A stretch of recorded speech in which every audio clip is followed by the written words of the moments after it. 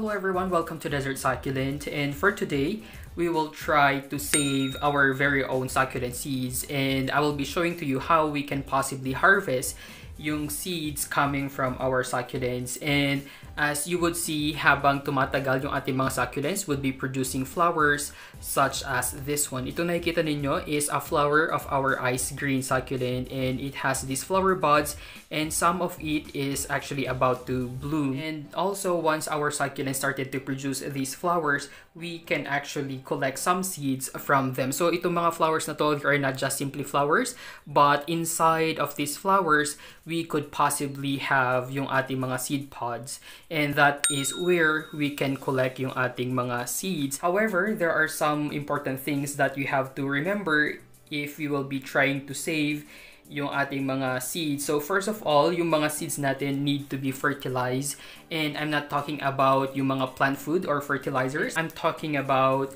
yung ating pollination. It doesn't mean na once nag-produce na yung ating mga succulents ng flowers, they will automatically give us or provide us yung kanilang seeds, or they will produce seeds. Hindi ganon yung ating case. Kasi, as I've mentioned earlier, they have to be pollinated for them to produce their own seeds. Yung pollination natin can happen in two ways. Una nga is through the help of our pollinators, yung mga insects natin. We have the bumblebees and butterflies. And luckily, since itong ating mga succulents are located doon sa ating rooftop, which is an open one, sa outdoor siya, yung ating mga insects and other pollinators have access to these plants. And I really don't need to worry about pollination kasi from time to time, I can see a lot of insects almost every day, bumblebees. We have the butterflies, and those can actually help in pollinating itong ating mga flowers.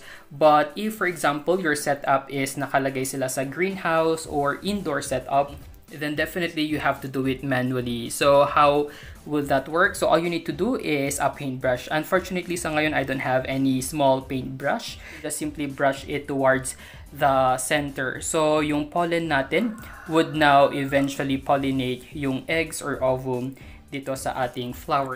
Yung ating mga pollinators kasi are attracted sa nectar, but accidentally, what they are actually doing is transferring yung pollen. And therefore, pollination happens. And if all goes well, the seeds will form and ripen.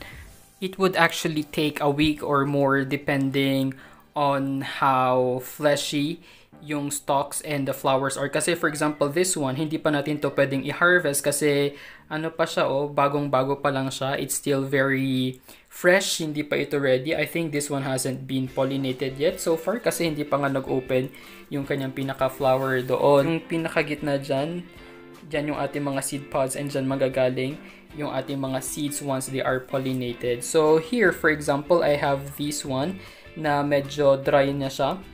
And so I will be harvesting this one. All you need to do is simply cut it. For example, this one, nag-dry na siya, and therefore I will be harvesting, or I will be cutting this one. And yes, hanap pa tayo ng ibang parts nitong ating succulent na nag-dry na. Pag mga ganito, hindi pa natin yan i-harvest. Like for example here, ayan, so we have two already here. So ito na yung na-collect natin na dried na flowers. Then sa loob niyan, meron tayong seed pods. It would look like this. And sa loob nitong ating seed pod, we have this. Yung nakikita nyong sobrang liliit na yan, those are actually the seeds ng ating succulent. Sobrang liliit nila, and you really need to be patient if you're gonna be using the seeds as a means of propagating your succulents. Ang una natin gagawin is to remove nga itong ating mga nag-dried na petals. Ayan. So we will just remove it. Ayan. So I think right now you can already see the seed pods sa loob. So yung nakikita nyo yan, those are the seed pods already. Ayan.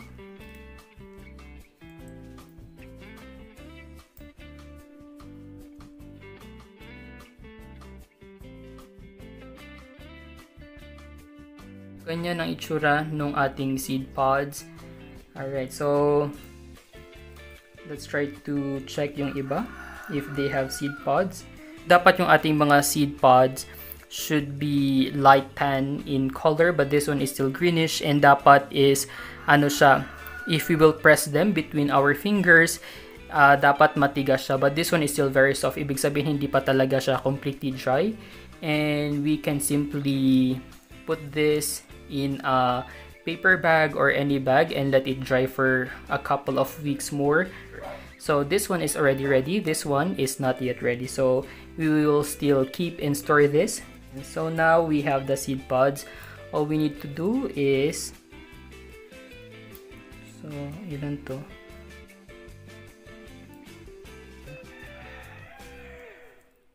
Ayun na, nakita nyo ba yun agad? You know, yung lumabas doon, those are actually the seeds already. Ang liliit talaga.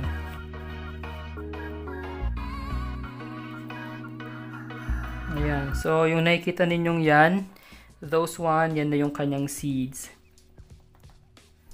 Ayan.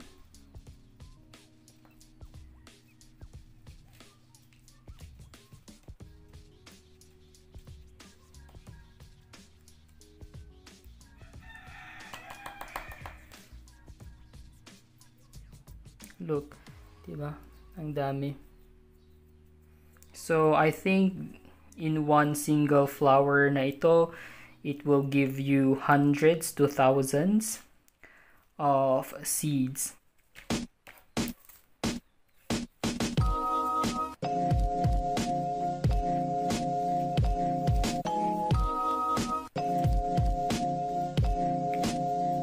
And that's it. Let's try to zoom in. Ayan. So, I just tried to zoom in already. Ayan, yung nakikita nyo yung seeds. So, this one came from a different na succulent. I did it earlier. And this one is yung kakakuha lang natin na succulent. Look at that one. So, ito, galing lang ito sa isang single na flower. And ganyan kadami yung kanyang seeds. Ayan. So, you have a choice if you're gonna be storing this one for future use, or if you are planning to sell it or give it to someone, then you can do that one. Or simply, you can also start to plant itong ating mga succulent seeds na ito. But again, I have mentioned earlier na you really need some patience talaga, extra patience, if you're gonna be propagating your succulents through seeds. And that's it. Thank you guys for watching. Don't forget to like and subscribe to our YouTube channel. You may also visit our Facebook page at Desert Succulent PH.